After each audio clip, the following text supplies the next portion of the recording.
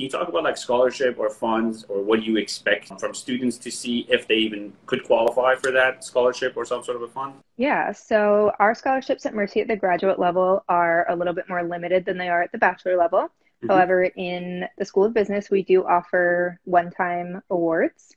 So those go up to about $5,000 depending on your GPA. So a lot of pretty much, let's say 75% of the evaluation for scholarships is based on your GPA. You have to have a 3.0 to qualify for it.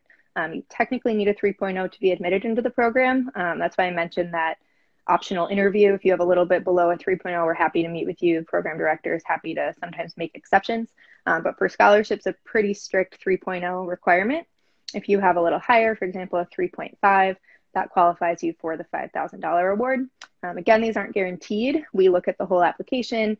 We talk with you. We ask you sometimes for a personal statement or maybe an interview, kind of telling us, you know, I'm so close to being able to afford this on my own. My gap is $3,000. What can you do? So we're happy to work with our international students because we know that you can't take government aid from the United States. Graduate funding in the US is very much self-funded in business. You don't have very many scholarships. You don't have as many research opportunities as you might in the hard sciences or PhD programs.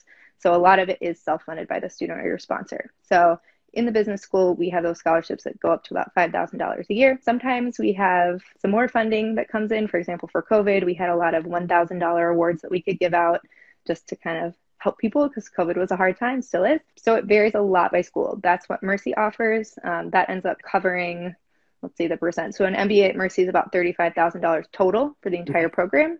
Okay. Not just per year, for the whole program. So if you did receive that top $5,000 award, it drops it down to about $30,000, which is very affordable when you look at other programs in New York and other programs